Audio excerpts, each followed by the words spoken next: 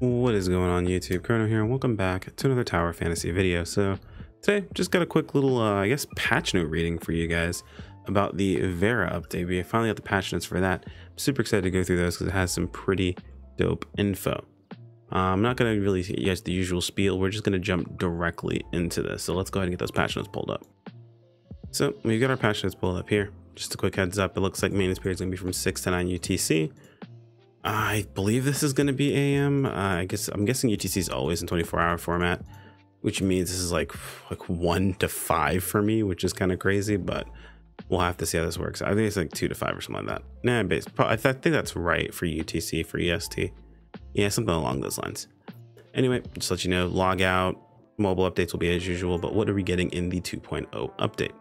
So first off, we've got the new map, the Vera sector, including cyberpunk cities such as Mioria, and the gray space areas. They're adding a function that makes you I'm assuming this is translation, makes so you can skip Asperia to start in Vera. Now a lot of Steam players have said that you can jump into Vera at like level 13. I'm guessing this is that function, so that's pretty cool. New story, Land of Sand, dope. New story is always really good. New simulacrum, Ruby and Ruby's matrices. Awesome. We're gonna talk about Ruby in a future video, probably right before Vera comes out. I think it's gonna be the morning of Vera's coming out, so stay tuned for that. Level cap increased to 80 with corresponding rewards. This is gonna be interesting. So I wonder if this is gonna immediately push the cap to 80, meaning we can farm a bunch of experience immediately. I believe you want to push to like 4 or to 74 almost instantly, but this is gonna be kind of crazy for our weapons and things like that. I'm actually I need to farm. I'm concerned. I need to farm for my weapons and stuff like that. So yeah, anyway, new equipment, unlock a combat engine, so you're getting even stronger with the combat engines. That's super dope. I believe that's with the raid stuff. New instances including the end game and the Sadness Valley. I believe these are the two new join ops. And then more difficulty levels available for instances and the raid. Raid hard mode is coming out, and let me just really quick show you guys something about raid. So when 2.0 releases, we'll be getting another tier for the raid itself. We're going to be in the hard mode for these. In case you're curious, hard mode is a separate loot lockout from the normal mode. But once raids come out, the next raids comes out, this is actually going to be changing over to an out of 3 system, meaning you'll only be able to do 3 raids. I'm not sure it does anything about it here.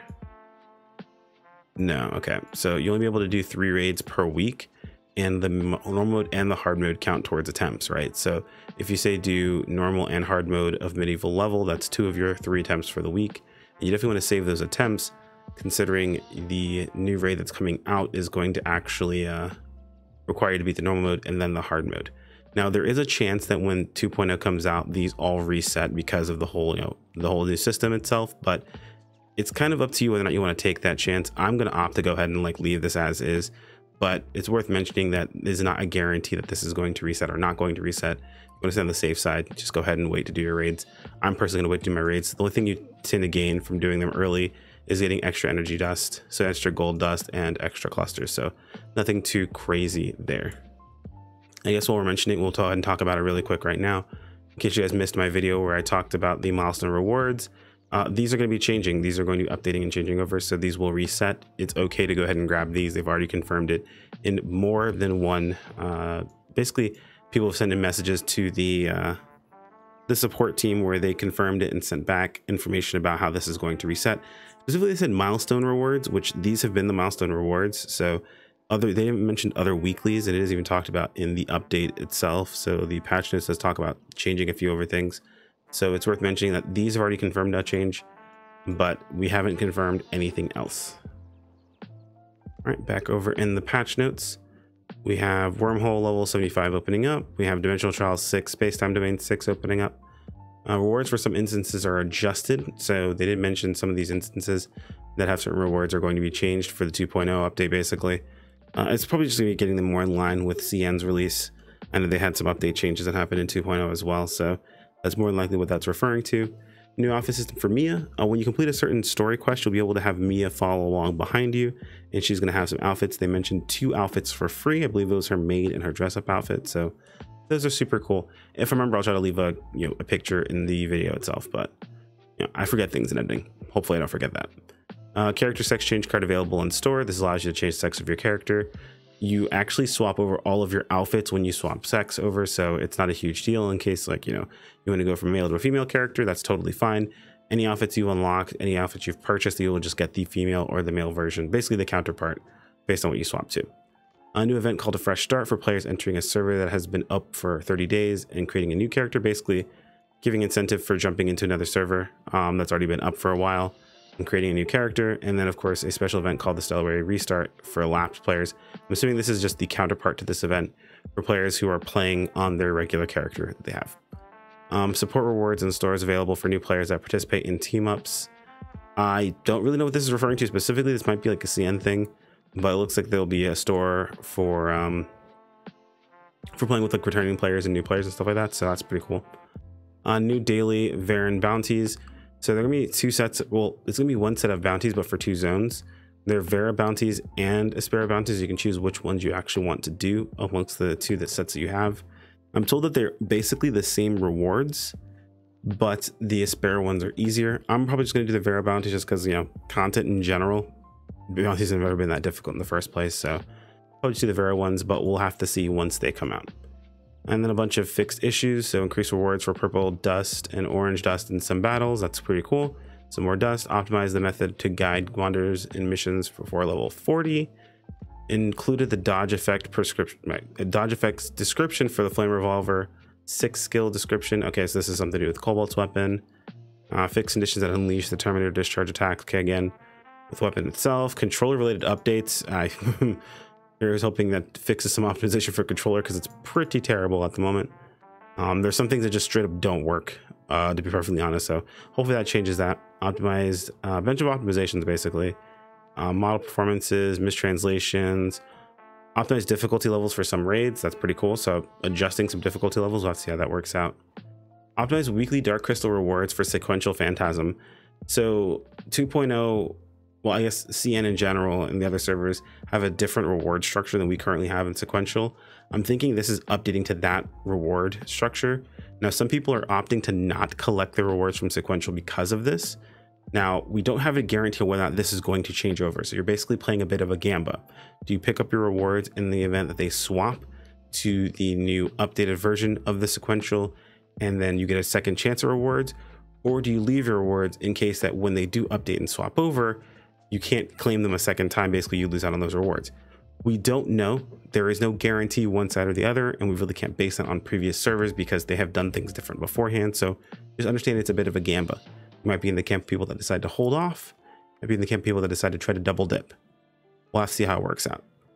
Optimize boss respawn time in rewards in Artificial Island. So this is what we were looking at beforehand when Artificial Island originally came out on CN.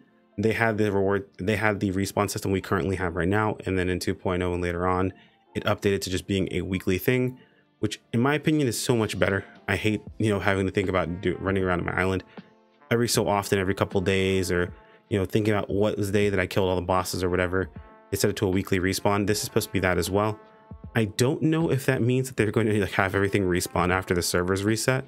So again, this is a gamba. Do you wait? Do you kill everything? It's up to you. I'm going to personally be killing everything on my island. I've already done it, so we'll have to see how that works out, and I'll let you guys know in a follow-up video. Optimize weekly activity, missions, and rewards. And the weekly activity progress and rewards will be reset after the update. So this one specifically says it's going to be reset, right? So you could use this as a way of saying, oh, well, these don't say these are going to update. Maybe I should hold off. Again, we're talking to still a gamba. It's up to you. So yeah, weekly activity, missions, and rewards, and the weekly activity progress and rewards will be reset up to the update. So that's super cool. These are all, again, these are things that I will tell you because people are getting really upset over like one YouTuber says to do this, one YouTuber says to do that. This is why they're saying to do these sorts of things, but it's worth mentioning that unless it's 100% guaranteed, I'm not going to tell you you have to do one thing or another. I'm going to let you know what could be a gamba, what could be good, what could be bad. So it's up to you to decide whether or not you want to go for it. If it were me, I would probably hold off on almost everything, collect your weekly rewards, and hold off on your raids. That's like the safest thing you can do across the board. Picking up stuff ahead of time is a bit of a gamba, but again, it's up to you. The rewards later are going to be better. So if it's a situation where you're like, I don't know what's my better choice, wait. The later rewards technically are better. So there you go. And then compensation looks to be 3 3, 6, 8, 900 dark crystals, 3 vitality solutions, a sex change card, and a space orientator. So dope.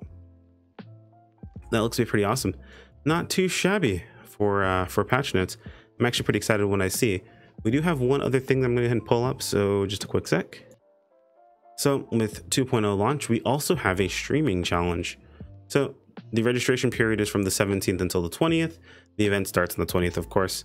But you can see we have community rewards to stream during these to duration, basically milestone rewards, as long as you stream up to a certain amount.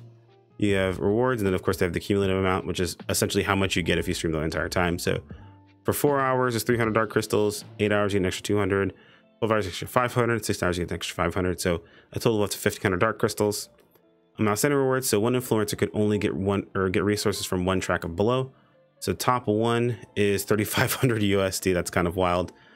Yeah, so it basically shows how much you can get for each of these. Top 15 is 200. This is pretty dope, honestly. We'll have to see how this works out, but this is just from the streaming leaderboard, or the streaming leadership board. So super cool. Let's see how that works out. I mean, like, honestly, I mean, I don't know, man. I don't know. You know, so the rich are gonna get richer in this one. I'll be honest with you. Gay, I'm looking at you.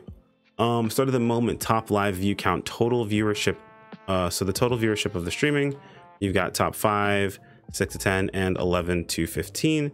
And then binge streaming realm is just total hours watched. Basically, gonna be good for people just streaming a long amount of time overall. Maybe if you don't have a huge audience, you just stream a shit ton and then, you know, have a chance of getting some of these rewards. And of course, there's the Twitch bounty board. This is for the VR and FR streamers. Yeah. They'll be able to participate and enroll with getting rewards directly from Twitch. We also have Twitch drops, so watching up to 4 hours will get you all of these. Looks like a black nucleus, a title, 50 dark crystals, 5 relic shard boxes. Relic shard boxes, so 5 of them random. Another 100 dark crystals. Looks like another 10 SR relic shard boxes at a random. A golden nucleus. Another 15 SR relic shard boxes at random. I'm not sure if this is cumulative or how much you get each time, but it doesn't say cumulative, so I guess it's just each time. And then you get 15. A red nucleus, and then raging sand rings. So that's super cool. So we'll have Twitch drops enabled. Basically, we'll be able to provide you guys some extra bonuses for hanging out with the rest of us, and we'll be streaming a ton. I guess I can go ahead and mention this now since it is worth talking about. So hold on one sec. So for those of you guys who don't know, I'm actually part of the IDA program, meaning that we have some awesome free key giveaways yet again. In case you're curious how I do my key giveaways, usually one of 2 different ways. Either it's during stream, I drop keys directly in the chat. So technically you don't have to be able following the channel to be able to get a chance to get the keys, though it is appreciated. And I would like it very much. If you were to follow the channel, you absolutely do not have to get a hold of those keys. So just have the stream open when we're streaming. We're going to be live. Thursday's a bit of a toss-up. At the very latest, we'll be live by 5:30 EST. If we can be earlier, we will be live earlier. It's just a day that I work, and I really can't guarantee anything just yet. But following that, Friday 5:30 again if we can't be live any sooner. Saturday same thing, and then Sunday most of the day, as well as Monday most of the day there too. So I have a ton of TOF streaming coming up for the week. We'll be giving out free codes. The codes, you can only redeem up to 3 total. They'll be the same codes that a lot of other content creators are also giving out. So just having multiple streams up is probably going to be your best interest. But I will tell you that the more people in those streams, the harder it is for you to possibly win a code. But yeah, we'll be just dropping them in chat. I'll be also dropping them in my Discord. So if you aren't in Discord, if you're not in Discord now, maybe you can't catch a stream, join the Discord. Link is in the video description. I'll probably be dropping a couple keys in there as well. We do have a good chunk of them. I'll be streaming alongside the skulls, and we'll just be throwing keys out into our chat as time goes on. So hopefully you guys get a chance to win those. As far as the keys, it's like 1 gold nucleus, and I believe this time around it's a gift box. So not as good, as in my opinion, as the SR relic shard boxes, but those were random anyway, so you couldn't really guarantee what you got from them. It was just a nice little bonus. Anyway, guys, that's all I've got for you today. If you have any questions, feel free to toss in the comments below. Let me know what you guys are excited for when it comes to Vera. I personally cannot wait for Saki to get here. I want the core of my team finally. That way I can stop just using Frigg for damage all the time. Again, we'll be talking about Ruby in a follow-up video that should be out either right when 2.0 comes out or just a little bit before 2.0 comes out. So keep an eye out for that. Like if you guys enjoyed the video, subscribe when you keep up with more, and I'll see you guys next time. Take care. Peace out.